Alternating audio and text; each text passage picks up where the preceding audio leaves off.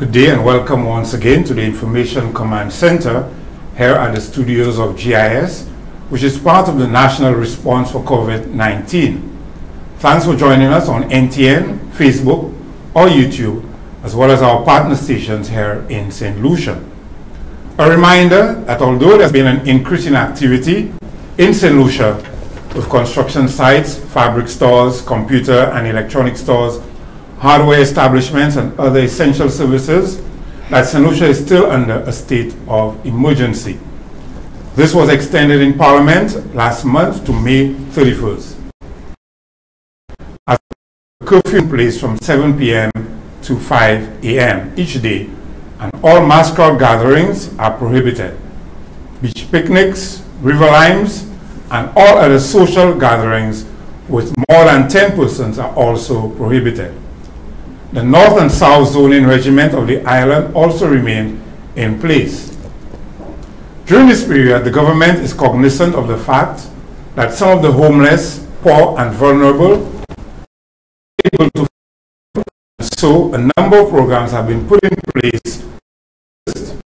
Among them is the National Meals Program, which is coordinated by NEMO and Events Company of St. Lucia, and involves a number of partners, including the SLHDA, the Ministry of Agriculture, the Food Marketing Corporation, the various town and village councils, the Disaster Preparedness Committee, and the St. Lucia Cadet Corps. Last week, Lieutenant Colonel Hyacinth offered an update on the St. Lucia Cadet Corps feed program. Let's go to that clip right now.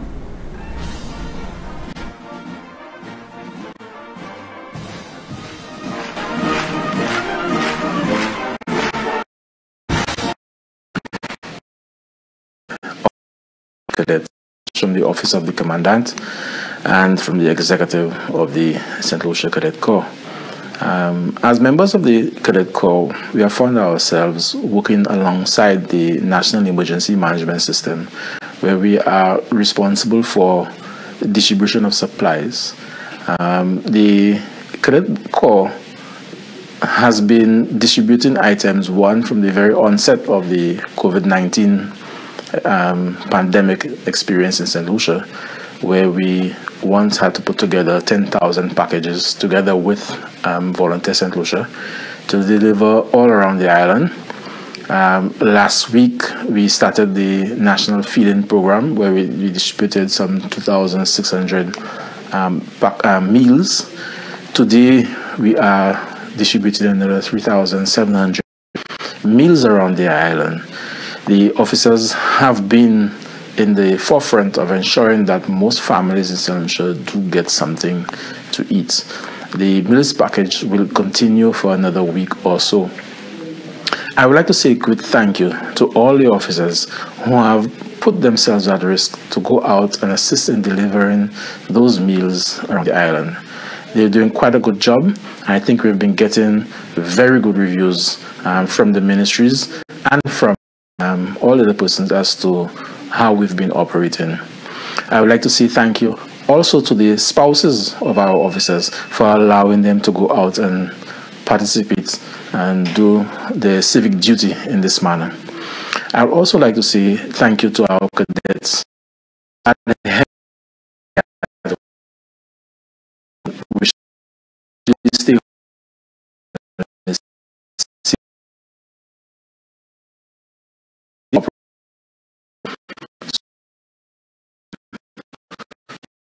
operates your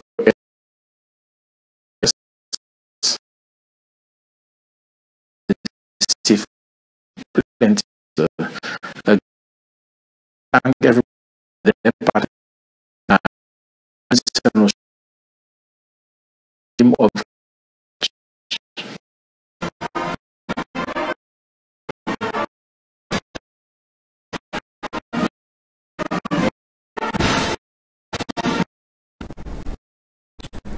Nathan of the on government national program. A number of homeless persons who are being housed and cared for at the VG Multipurpose Sports Complex. Monday, Prime Minister, the Honorable Alan Chasney, visited the site and also spoke to us about caring for the vulnerable. We had this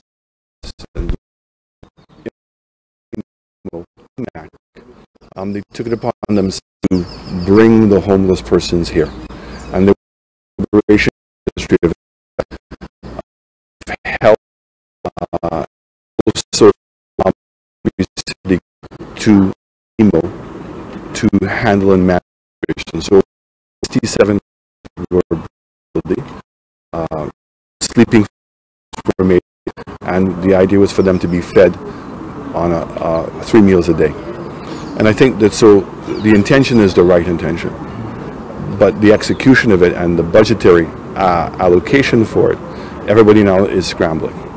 So this is additional work for the Ministry of Health, and persons want to know how they're going to get paid to be able to. This is part of our daily work. So I have to work and get it right so that we would be like a but you never. But certainly, even when we have hurricanes. Of the option of offering food stamps, as has been proposed by some, as opposed to providing prepared meals. Options also of food, but I would give a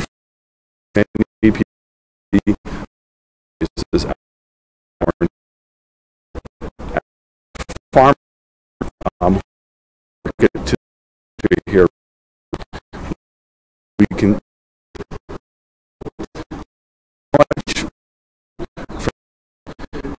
that to the more vulnerable. So it's a win-win situation, and getting persons now to know farmers have and locally nutrition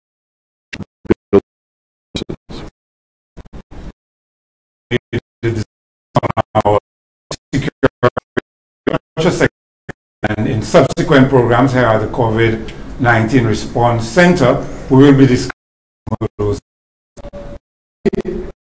Look at the Students' Council and their on learning, education and other aspects, and we'll also be speaking to one corporate entity who have in some of these initiatives. Now, back with by because of how quickly the coronavirus spreads, each new calls for public visiting. Stand and think of tactics. Feet. Gather. Protection tactics. Quarantine yourself if you feel fluish.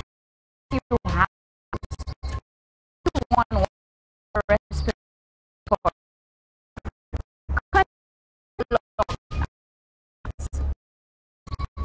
And ATMs are accessible before curfew. Total lockdown. Everywhere stays closed 24/7 for a stipulated period. Team tactics. Only calls.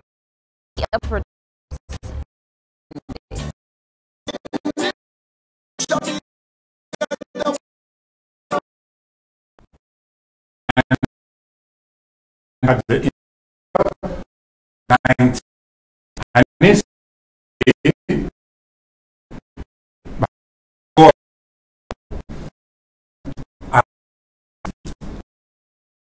with a male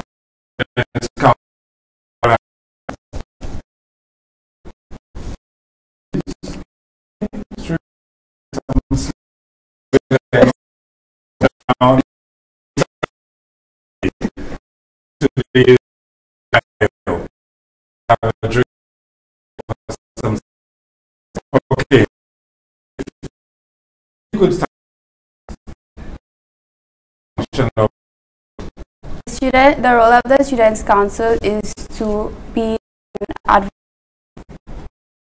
Students, we are a voice to students, and we are able to communicate with them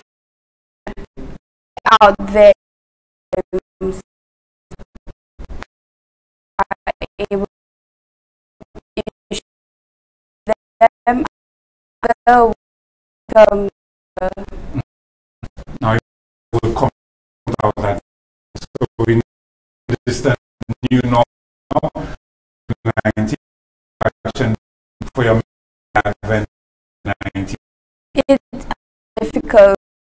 It was difficult for every student who aren't able to socialize and come together to discuss various issues with students, but we still communicate social words and